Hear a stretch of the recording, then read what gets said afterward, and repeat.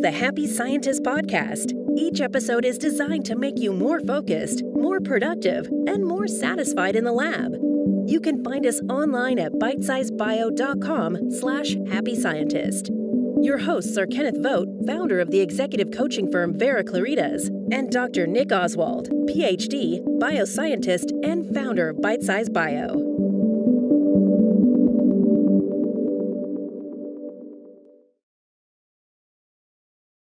Hello, this is Nick Oswald welcoming you to this Bitesize Bio webinar, which today is a live episode of the Happy Scientist podcast. If you want to become a happier, healthier, and more productive scientist, you are in the right place. With me, as always, is the Bitesize Bio team's Mr. Miyagi, Mr. Kenneth Vogt. In these sessions, we'll hear from Ken mostly on principles that will help shape you for a happier and more successful career. And along the way, I'll pitch in with points from my personal experience as a scientist and from working with Ken. If you have any questions along the way, put them into the questions box on the right-hand side of your screen, and I will put them to Ken. Today, we will be discussing how to earn respect in your lab and in your field. Over to you, Ken. All right. How to earn respect. This kind of plays off something we've talked about before. That is a huge issue in the scientific community, that of imposter syndrome, where you feel like I'm not respectable. What can I do? Well, this is a beautiful way to solve imposter syndrome. I don't care if you've been an imposter in the past. As of today, from this point forward, you're going to earn respect. Earn.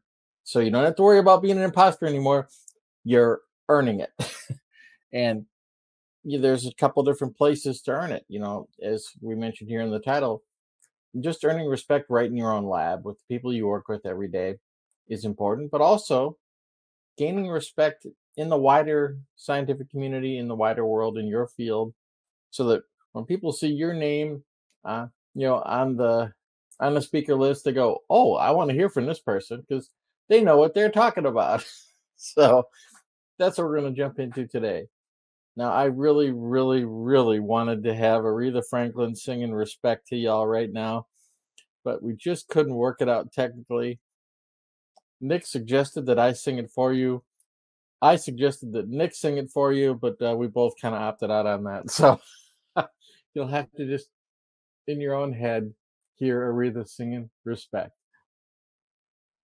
But now that you've done that, let's talk about how you're going to earn respect. And we're going to start with the notion of be preemptively respectful yourself. Your respect is not earned at the cost of other people. You don't have to take it from anybody else. If there are other respectable people around you, and hopefully there are, it's not going to make it hard for you to be respectable. So start off by just being a good respecter yourself. And that is, you can offer to help. You can be a collaborator in both in effort and in thinking. You can be a collaborative leader. That's, again, this is all part of you being respectful to others. Now, this means too that you may have to think about how you delegate things and how you treat coworkers and all this, and making sure that you have assembled a team of people that you find reliable and that you're amenable to working with. So this way, the work that's being done by your group, that's being done in your name, automatically helps you. You will be more respectful as a result of the work that's done by your team. But that's only going to happen if you're treating the people on your team with respect. People that are, when I say on your team, they may just be fellow teammates. You may not be in charge of the team. But again, if you treat these others with respect, their reaction is going to be positive to you too. So, that's important to do, to treat others with respect first. That's the starting point to developing your own respectability.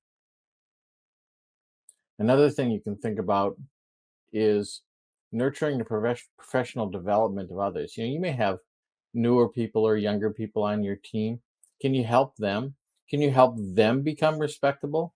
And sometimes that's just a matter of you kind of being their promoter. And I say promoter, I mean like in a the way you'd promote a music actor or an actor. Say the point is that you're saying, hey, we really want to have Bob or Sally on our team because they do good work, and they did great work on this in the past, and I'm sure they're going to be a great additional here. Um, it allows for you then to provide some mentorship. It allows for you to offer recommendations of others, and these are respectful acts on your part. If you bother to do these kind of things for other people, if you help them advance in their own career too, um, again, it's a way of providing respect to others, and you now create an environment where it's normal to show respect to others. And in fact, it might appear to be abnormal to treat you with disrespect. So it it, it can solve a lot of problems in advance. Another thing you can do is when it comes to showing respect to others is going back to the past. It's not just about helping them move forward, but do you show gratitude for the work they've done that's benefited you in the past? And let's say benefited you, it might be they benefited you personally, but it might be they benefited your operation. They benefited your field or your your area of interest in research. Um, it All of these things are worth showing gratitude for. And when I say show it, it means somebody else has to notice that you're grateful. It can't just be a nice warm feeling you have inside, although that's a good place to start, but you need to express it. You got to put it out there. Let people know that you're grateful for the contribution that they're making, and they will tend toward showing their gratitude for the contributions that you make. So, it some of this may be kind of like brain training for yourself. If your natural leaning is to be negative, um, to look for problems. Um, no, I'm not calling that out as being bad. Understand what I'm saying? Negative is not the same as bad. And maybe you're the person in the group that does look for problems, and somebody needs to do that. But is that all you do? You're going to find that it's a lot easier to show respect to others and to be grateful to others if you're not in that mode 24/7. Every once in a while, you get to be happy. Go ahead and do it. And you can determine to be happy. That's not something that's like, well, I have to have the data to prove that I should be happy first. No, you don't. No, you don't. You can be happy in your work environment right now. And part of what will help that is if you make it a more pleasant environment for others, well, then they're going to tend to make it a more pleasant environment for you. And it just becomes an upward cycle that gets better and better. Of course, one of the things too about this is if you're going to show respect to others, it's got to be real. You, it's got to be genuine. Don't don't don't try to demonstrate respect that you don't actually feel. If you've got somebody on your team that is just messes up on a regular basis, and you're praising them for how steadfast and reliable they are, well, that's disingenuous, and it will show. It'll come through that way, and it doesn't work. But if you bother to look at, well, where can I praise this person, or where can I, they always show up for work. They're always willing to do the cleanup. If you can find something genuine, something real that you can say, you know what, that's a good thing. We do need somebody that'll take notes in the meeting, and then they always are willing to do it. That's great. Now, if you have somebody that's like, there's nothing respectable about anything they do ever, why are they in your lab? Why are they on your team? You know, you, you ought to look at that and see if there's something you can do about that. But it may be that they just need some help. They need some mentoring, and it's a good thing if you can offer that and help them. So there was this quote from Maya Angelou that I thought was really interesting, and it talks about how others react to you. She said, "People will forget what you said. People will forget what you did, but people will never forget how you made them feel. If you made them feel like they were respected, if you bothered to find something about them that you could respect, that's going to stick with them for a long time. And it may really turn things around. If you had somebody that's a problem person for you, and you thought, well, I'm never going to get respect out of this person, so why should I bother to respect them? Well, the reason you should bother is because it can turn things around. So it's worth taking that step. So okay, enough about respecting others. Let's get down to you being respected. So the first thing you have to do if you want to be respected is you have to be respectable personally. I mean, that may sound obvious, but sometimes we miss that. We so want the result that we forget that we play a part in that. Because the idea of others respecting you, well, that's up to them. They have to choose to respect me, right? But you can influence that. And one of the ways you influence it is by having confidence. If you are confident, others will pick up on that. It's contagious. And they'll start to believe you. They will start to believe in your power, and others will notice that they believe in your power, and it'll show up. And if your objective is not to take control of everybody, but your objective is to be respectable, well, it's going to be that much easier. If you're constantly rolling over people, it's one thing to be confident, it's another thing to be arrogant. So I'm talking about just genuine confidence that there's a basis for this. Arrogance is what people do to hide their lack of confidence. So, stick to being confident, and think before you speak so that you can speak with authority when you do speak. Think about the other ways that we communicate. It's not always about language. Sometimes it's about our body language. It's about the environment we're in. It's about our attitude, or are we always acting rushed? Are we always acting stressed?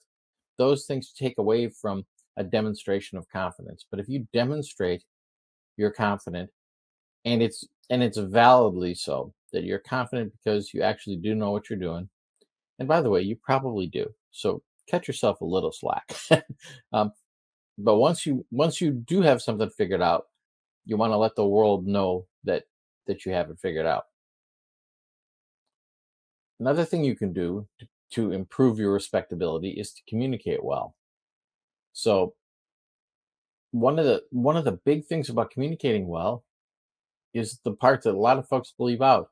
That is, you have to stop talking and start listening. It's like, oh, that communication was about me getting something across. Yes, but it's communication is an interaction. So you have to listen to the people you're speaking to also. You got to get feedback from them.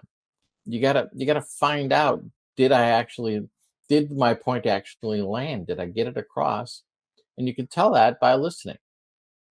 So sometimes, and in the scientific setting, this is an important thing that has to happen. Sometimes someone has an opposing view. Well, that's great. Let's examine opposing views. Let's examine your view. Let's examine their view.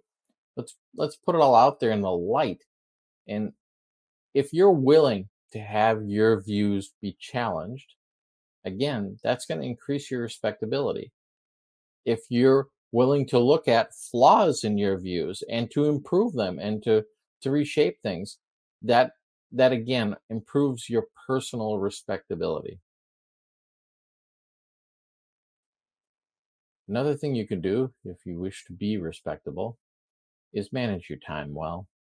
Now, that seems a little outside of things because it doesn't really have to do with the specific things you're doing. But do you get things done? Do you deliver on your commitments? And if you do that, how do you communicate it? Do you communicate it by being the smug person who's always sitting there in the conference room first before everybody else gets there, and you're just looking around like, well, nice of you all to show up, you know? So you lose the benefit of the fact that you respected their time by being there early, by taking something away from them, for instance, in that setting. But be prepared for the things that you're there to do. Show respect for other people's time, they'll show respect for your time. And there's other settings where you're engaged with people that are on a schedule. Sometimes it's about meetings at work, but maybe you're meeting with clients or sponsors or others outside of the work environment. Again, do you show respect for other people in how you manage your time there? And when you have deadlines, do you deliver on them? And do you communicate about your deadlines? Especially if they're at risk. If a deadline might be missed, it's way better for people to be told that up front. The earlier they know, the softer the blow will be. And again, you're helping your own respectability there. If you hide it, hide it, hide it, and then at the last second, like, oh, we're not going to make it. No, that hurts your respectability, your personal respectability. And then it's hard to demand respectability when you're not personally respectable. Another thing you can find, again, this comes back around to communication, is follow up with people. Make sure you keep engaged with them. When that happens, again, they're far more likely to respect you. They don't feel left out, and they don't feel like you're hiding. All those things improve your reputation, and improving your reputation helps you be more respectable. And again, it could be simple things like responding to emails or returning phone calls. Um, that all these things are available to you. Nobody else controls any of this part. It's when it comes to you being personally respectable, it's absolutely up to you. Y- It's and it's not to say that other people might not occasionally attack your respectability, but for the most part, they got other fish to fry. They don't have time to Most people don't have time to just be tearing down other people. So chances are, if you show an interest in being personally respectable, most people aren't going to be shooting at that. And if they are, they're going to hurt their own credibility. So this when you've demonstrated enough and somebody says, well, I don't know about Bob. He never shows up for meetings on time. And other people are like, what are you talking about? He's always there. He's always prepared. He, he always gets back there. But that'll actually help reinforce your respectability if others bring it into question. If you've established enough of it already, then every test strengthens it. All right. We're going to go back to a little musical reference here. This here is Dave Grohl from Foo Fighters, rock star. You may have remembered him. At one point, he actually broke his leg at a show, and he came back out and finished the show. And then the next show, they had to cancel a couple of shows because you had a broken leg. But when he came back just a couple shows later on a throne with a cast on his leg, singing and playing guitar, I mean, wow. In his world, his respectability took a leap. He was like a super musician for all this stuff that he did. He had every reason to just say, well, I can't do it. Broken leg, got to heal up. See y'all in a couple months. And he could have done that, but he didn't do that. And the respectability he gained was amazing in his field. So the same thing can be true for you. If you want to get lab specific about your respectability, I want to be respected specifically here, not just. Yeah, there's certainly nothing wrong with the fact that you are just respected as a decent human being, or in things that are not related to your lab. You're respected as a partner, or as a father, or a mother, or as a brother or a sister, or something you do as an avocation. That's all fine. But here in the lab, how do you specifically get respected in your lab? Well, the first thing is to be open to learning. That is, know what you don't know. And this is not the same as feeling like an imposter. It's either stuff everybody thinks I'm an expert in and I'm not. That's not what I mean. I mean, when you actually put your hand up and go, this is new information to me. I want to know more. Now, if you're newer in the lab, you're younger, uh, you may want to key on the fact that, look, I'm looking to grow. I need the inputs.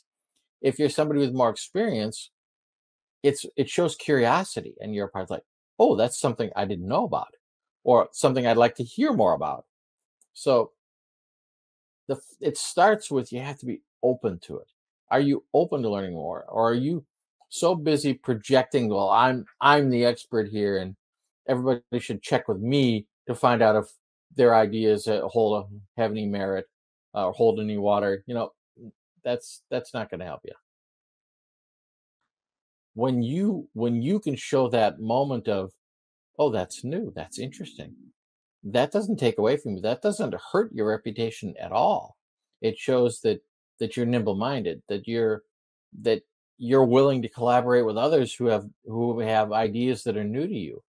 So you want to keep doing that. And in fact, you may want to get more specific about this, in that, make it a part of your own routine.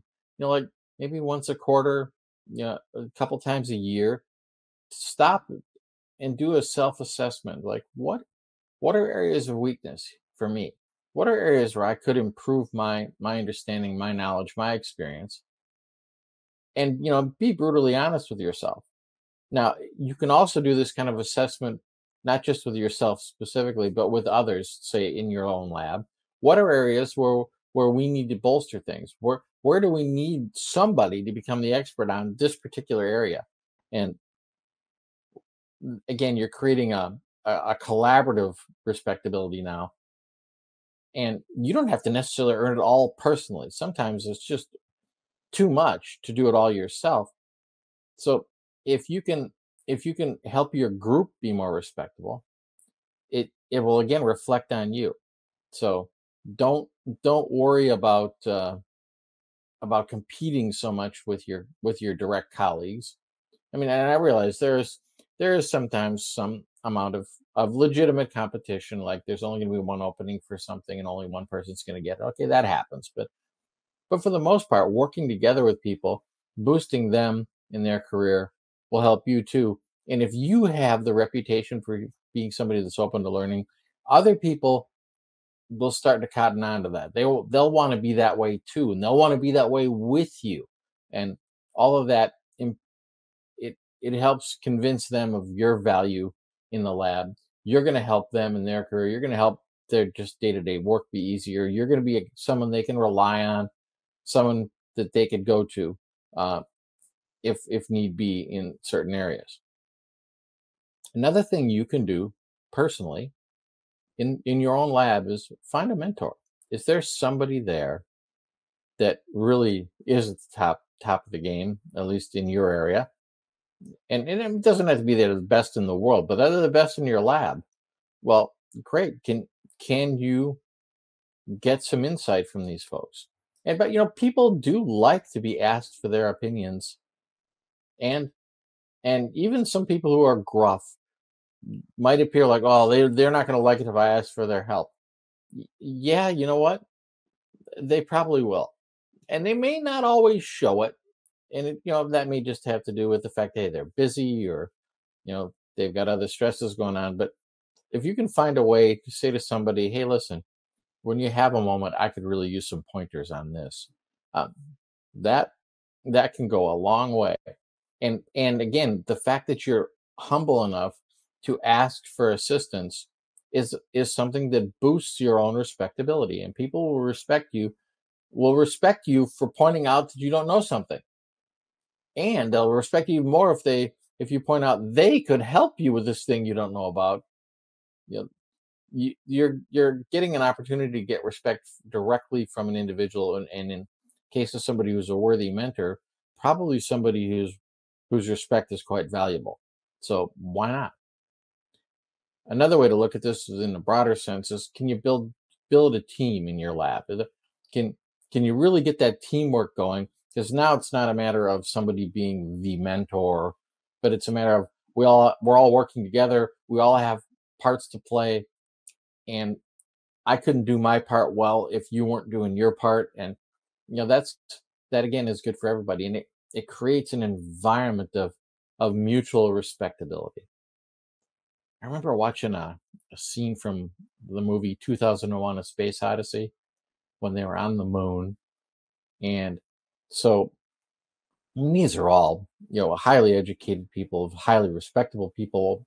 The fact that they've managed to rise to that level, and some of them are in positions of authority. Some of them have political power, uh, but a lot of them were scientists on the ground, and in some cases they were scientists that were literally physically on the ground. They had to do the physical part of the work. And so in this one scene where they're traveling out into this archaeological dig they've done on the moon, and the political guy's there, he's in charge. And then there's a couple other guys, and you can tell just to look at these guys. These guys were captains of the football teams. They're astronauts, and they were showing so much respect to the political leader, the doctor, and the professor, whatever you want to call him, the PhD in charge of all this. And they specifically said to him, he said to them, we're really happy that that you're taking this so seriously, and that you've, it was something they needed to keep secret, and that you've kept it secret, and and they're like, well, we know you guys are working hard on this, and you told us to do it, so we did it. you know um that kind of mutual respect among a very strong team of strong people. Everybody on that team was strong. Everybody on that team was a leader. But that came because they showed respect to each other, and they earned respect from each other. So that brings up the idea of paying attention to the group that you're in. How are they doing? How's the morale in the group? If you notice there's problems, there's weights on people, if you're checking in with people, if you're asking for feedback, you can see those things.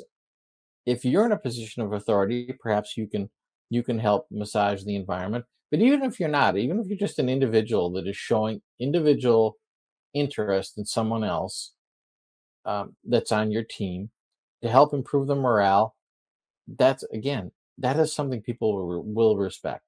And you will find that respect starts coming in the back door on this stuff. You're not looking for the respect. You're not trying to manufacture respect out of nothing, and you're not trying to manipulate people into it. But you're just being the kind of person that they just will naturally respect, even if they don't want to. Even if they are somebody that feels competitive, or um, has self-esteem issues of their own, imposter syndrome of their own, they won't be able to stop themselves from showing you respect. Then, more importantly, first for having that respect, then it'll start to show. Now, all this being said, you can give yourself away totally, where there's just nothing left for yourself. So you still have to create boundaries here. You still got to protect yourself and your own interests. It's not your first thing to think about, but at the end of the day, it's worth making sure that I still want to be noticed for the work I've done. I still need to communicate that I am a valuable part of this team. And it's fine. Take care of yourself too. Respect yourself.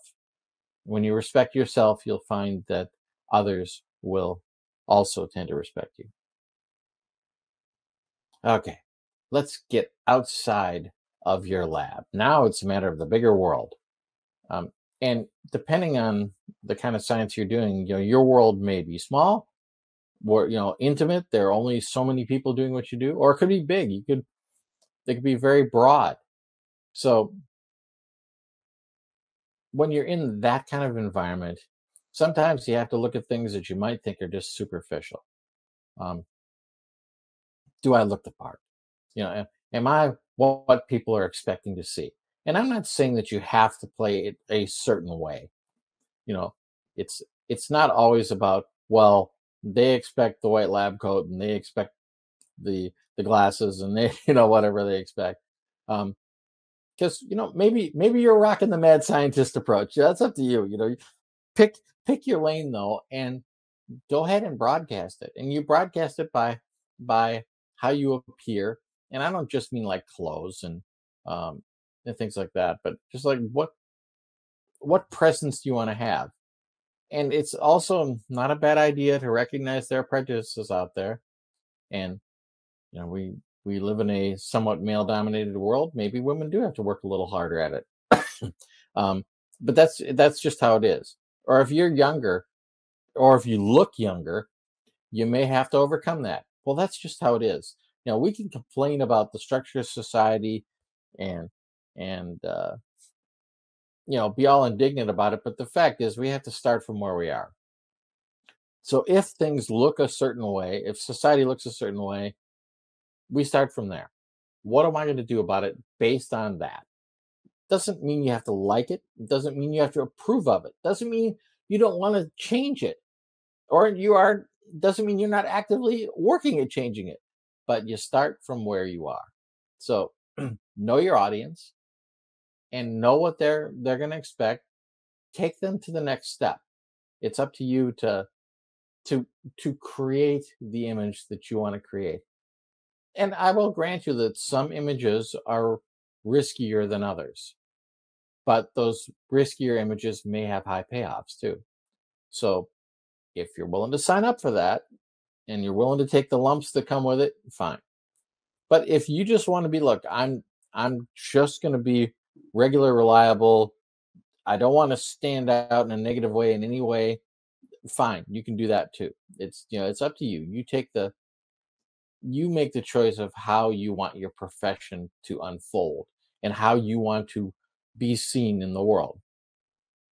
Now, I personally am a big fan of taking risks, but you got to assess your own, risk tolerance level. We've done some other talks on the Happy Scientist about what risk means and how you should react to it. I mean, don't burn yourself out. Don't burn it all out on one idea. Always have something in reserve. We've seen people that have taken scientific positions that are way out of the mainstream, and some of those folks end up developing a reputation as a crackpot. But this side of that, they may develop a reputation as an innovative thinker. They may develop a reputation as someone who's really creative in the field. And being open to an idea that is not the established norm isn't necessarily a bad thing, especially in science. It's worth examination sometimes. And it comes down to two, like, I'm not saying this is the way it is, but it's worth looking at that and seeing what is there to be learned. That kind of thinking is desperately needed in the world in general, but in science specifically. So you can be a part of that. So that's what it's like getting respectability out there in the rest of the world.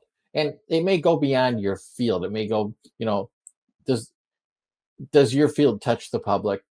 Do you want to have a presence in that way? Do you want to be someone who's being, interviewed on CNN or Fox News? I don't know. That's up to you.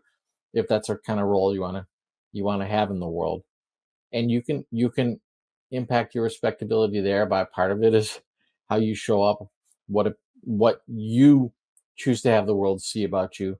Part of it is taking risks, but calculated risks that are worthwhile. All right. So what do you think, Nick? Well, that was a lot. Yeah. Okay. I think it's quite interesting what you say. It's a lot of this sounds like common sense, but I think that it's really good to dive into it and give people, or like together have just think about how important respectability, as you're calling it, is, and how to cultivate it. In my mind, if I'm looking back, then it would be a bit of you'd be thinking, I want to be more respectable, and it can be a bit needy. It's I want these people to respect me. What can I do? But in reality, and along with what you're saying there's no scramble. You don't have to be needy about that. You just have to take a stand and decide how you're going to be. And the steps that you laid out there or just I really love that idea. You just, it starts with just being confident. It's like that. If you're going to love someone else, you have to love yourself first thing. It's stand up and just be the person you want to be. And even if you don't feel it, it doesn't matter. It's you fake it until you make it. And it'll come there. And I just wrote down some, about you wrote about then. So that's being respectable, but then actively respecting others. Going out and creating that reciprocal thing where people will remember you because you. I mean, it's really it's difficult because if you say, yeah, you respect other people, so they'll remember you. It's not like that. That sounds manipulative. But what we're doing here is just creating and setting out how we want the environment to be. We be that, and then it starts to become that. I wrote down some words: confidence, integrity, reliability, consistency, connection, openness. Those are some of the sort of words that came through when you were talking there. That's ways to be standing in respectability, or in an environment where you're going to cultivate respectability for yourself. It's worth looking around at what you do, how you act, how other people perceive you. A personal anecdote about that. All my life, I've notoriously been kind of late for things, not kind of late for things, late for things. And I look around and go, well, yeah, is this how I want to be? This is what I've done in the last year. And, it's like five minutes late or something. Do I want that to be what people think of me first? Think of first when they think of me, or even second. No, I don't. So is there something I can do about that? Yes, I can just stop being late. Or, that sort of thing is just training yourself into actually respecting yourself and others more, really. And then you get, you retain the balance. I find that I wouldn't say that I'm perfect at not being late for things, but I'm better than I used to be. I'm working on it. And I agree. He has done better, folks. I mean, but what it does, I notice, is it knocks me off balance less, because if I'm late, then I'm off balance, and then I'm trying to make up for it, and everyone will have their own sort of characteristic like that. Mine has been late. Yours might be something else, but everyone will have their own. But it's do an audit of yourself, and where are you not being respectful to yourself or to others? And that starts to create the itinerary of the to-do list of what you can do to increase this for you. So you don't go out and get respect; you just attract respect. Right. And one other thing that occurred to me as well, I like that you touched on image, and it's not that you have to look a certain way, but there is the whole area of personal brand. And there's the whole option as a scientist to take it to another level, where I know there are plenty examples out there of scientists who have taken an active participation in some sort of platform like LinkedIn or Bitesize Bio, for that matter, or somewhere else, to stand and give in that way, to project a confidence, to project a know-how, to project an openness and connectiveness.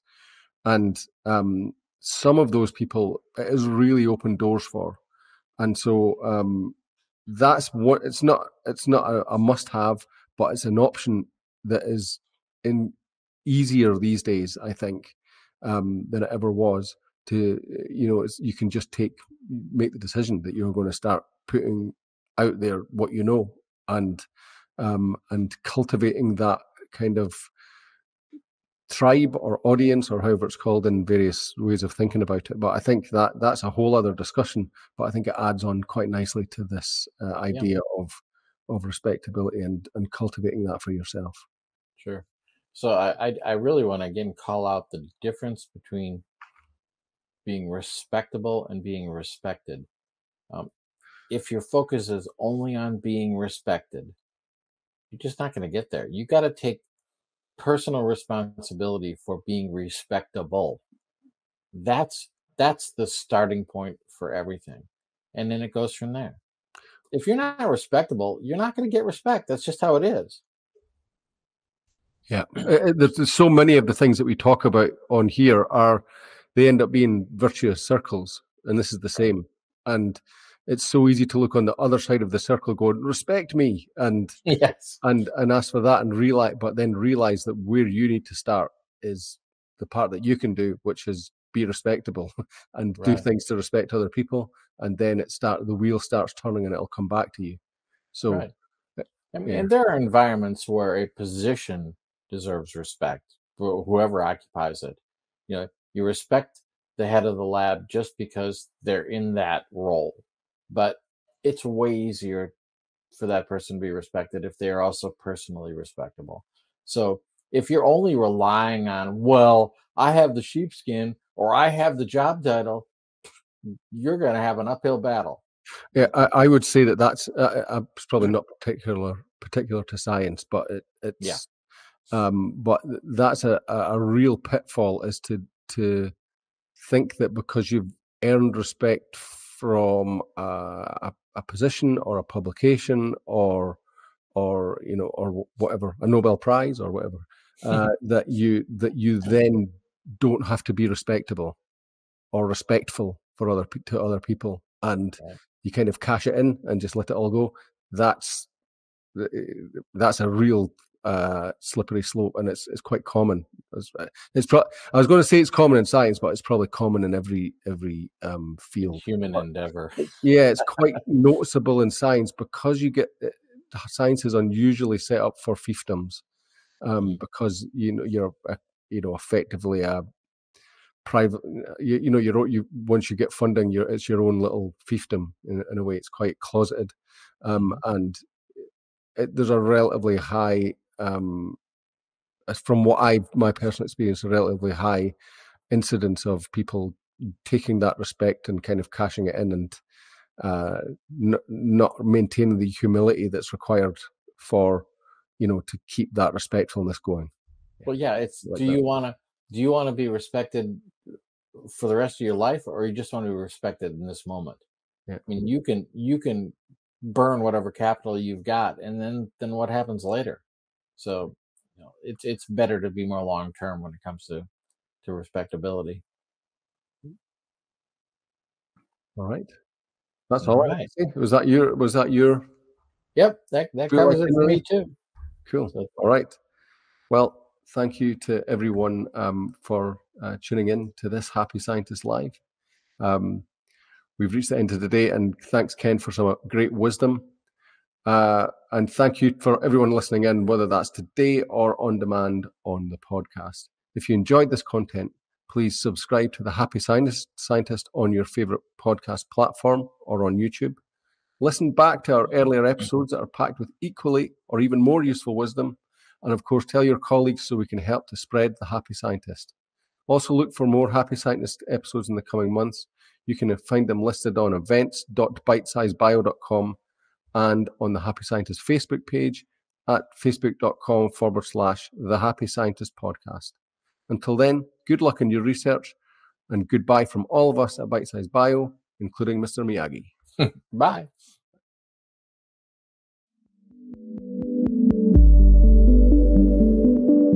The Happy Scientist is brought to you by Bitesize Bio, your mentor in the lab.